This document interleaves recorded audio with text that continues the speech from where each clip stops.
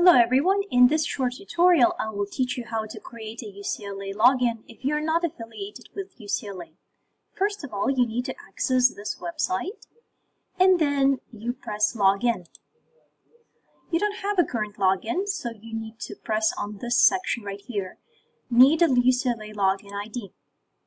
You can read through this information, go to the bottom of the page and click that you agree to the policy.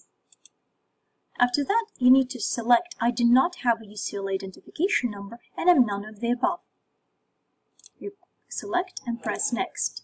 Then you can insert your first name, last name, date of birth, and the email address that you would like to use for your account. After that, you can share this email address with your instructor, and your instructor will be able to add you to the UCLA course website. That is it. I hope that was clear. Thank you.